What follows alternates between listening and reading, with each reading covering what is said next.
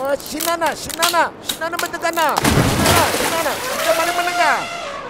Di mana garaba, di mana sumama ni ka. Masuk na ba? Kita butuh pemilih kana sini. Pada kita tunggu kata kupu ba. Kita betega. Ada betega. This is a woolly mammoth. And if you went to school, you were likely told that the woolly mammoth went extinct during the end of the last ice age. Their thick fur and heavy bodies poorly adapted for a newer, brighter and hotter world. But this is a lie. I'm here to tell you the sad story of the last woolly mammoths that survived well beyond the last ice age, coexisting with ancient Egyptian and Mesopotamian civilizations only 4,000 years ago. The story of the mammoth begins over 55 million years ago, when the first proboscideans emerged, the clade that contains all elephants. Being mammals, their closest living relatives are the Sirenians, sea cows, and the Hyraxes, which is surprising, but in a good way. I mean, just look at them. For those that are confused as to, well, how, these mammals all belong to the Paiangolatomorpha clade, which groups them together based on similar traits. I'll put the definition up on screen now. The woolly mammoth, or Mammothus primigenius, emerged in Europe between 600 to 500,000 years ago, descending from Mammothus trogonferi, the steppe mammoth, which migrated into Europe only 1 million to 800,000 years ago, replacing an earlier Mammothus meridionalis. Taking inspiration from history, the woolly mammoth replaced M. trogonferi in Europe some 200,000 years ago, and then migrated into North America during the late Pleistocene, coexisting with the Columbian mammoth, Mammothus columbi, which also descends from Mammothus trogonferi. It went extinct 12,000 years ago as part of the late Pleistocene extinctions. The woolly mammoth represented one of the last, if not the last generation of mammoths, which first appeared 6.2 million years ago, starting with Mammothus subplanifrons, that roamed southern and eastern Africa. Most of you have been told that the mammoth's extinction coincided with the recession of the last ice age, that lasted 115,000 to 11,700 years ago. But this is wrong. Despite losing over 90% of their viable habitat over 34,000 years, the mammoths stubbornly still clung to the sweet delusion of life. Some of you may say, if not climate changing, then human hunting drove them to extinction. There is some truth to this. The woolly mammoths of eastern Beringia died out 13,300 years ago, just 1,000 years after humans migrated to the region. Used to construct tents, clothing and tools, mammoths were prime targets for human hunters, with mammoth tusks being considerably larger than that of modern elephants. In fact, many megafauna species likely shared a similar fate of overhunting, but that's a topic for another video. But fortunately, this is wrong. Just like the Tasmanian tiger, passenger pigeon, the dodo and Steller sea cow, you can't hunt a species to extinction, but you can push it along the way. And the woolly mammoth proves this, with human hunting simply hastening the extinction of the mammoth populations throughout the mainland. But the same can't be said for some islands, where woolly mammoth populations survived into the early years of human civilization.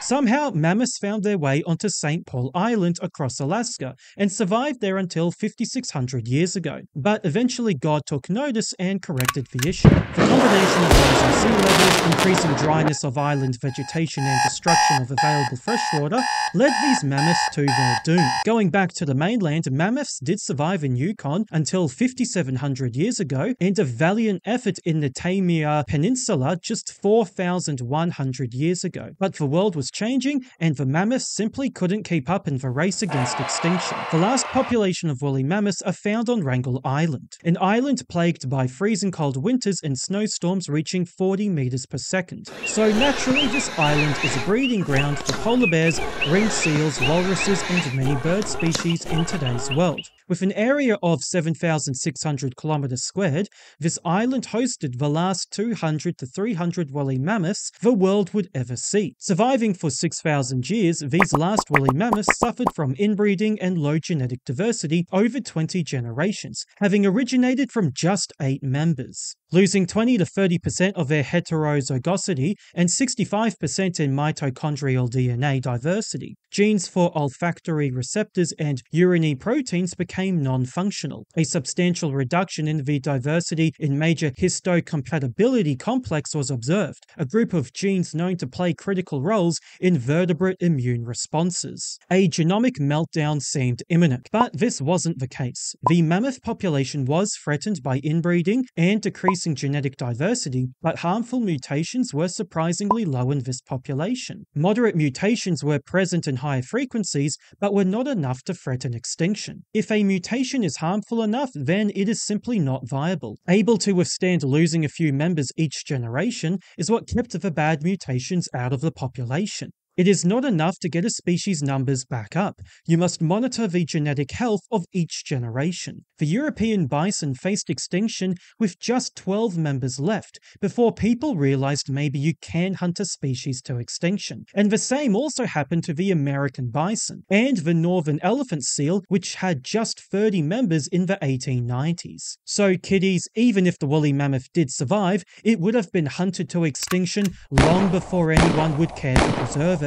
Same with the dinosaurs. So what happened? Well, it wasn't the climate changing, as central and southern portions of Wrangel Island are described as relics of the mammoth steppe, the mammoth's preferred habitat during the Ice Age. But the entire population died very suddenly 4,000 years ago. Their last 300 years is still a mystery, with genomic sequencing not yet completed on specimens within the last generations. But something did happen. Likely an invasive species arrived and consumed the available food sources, or maybe a disease outbreak wiped out the mammoths. With low genetic diversity, this seems likely. Humans did live on the island some 3,700 years ago, but it is unknown if the humans hunted these mammoths to extinction. Which brings us to their sad story.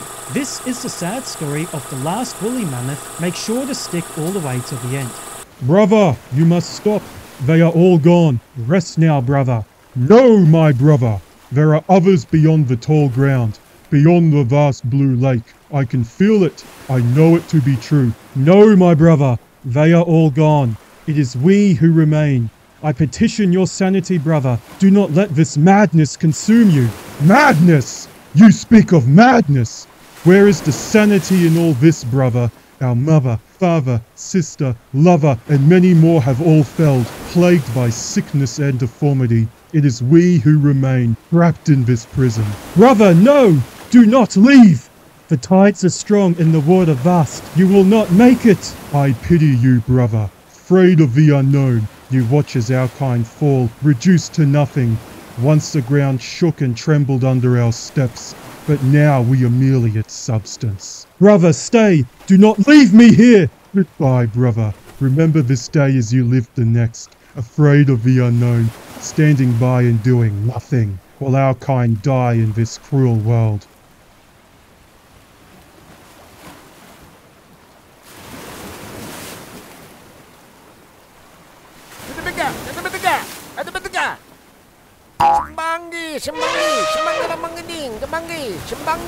And that's it. They all died. Like elephants, mammoths were very intelligent creatures with deep emotional bonds. So I can only imagine what it would have been like to see literally everyone you know die and be completely incapable of doing anything about it. But hey, life moves on. The circle of life and all that crap. The world doesn't stop just because you're sad. The gift of life truly is wonderful. Living is a blessing. Live your life to the fullest, hey? Not sure.